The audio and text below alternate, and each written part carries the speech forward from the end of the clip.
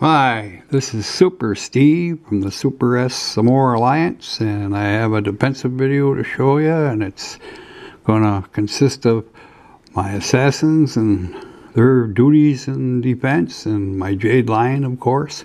They came in with 28 samurais, 27 ninjas, and 3 ball breakers, and they didn't get much. They're going to come on in the lower corner over here.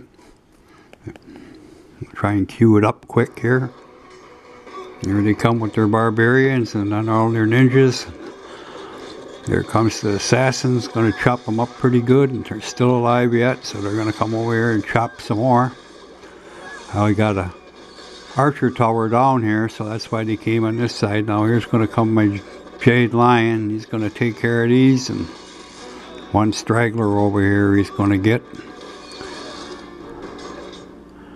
And then that's going to be the end of it.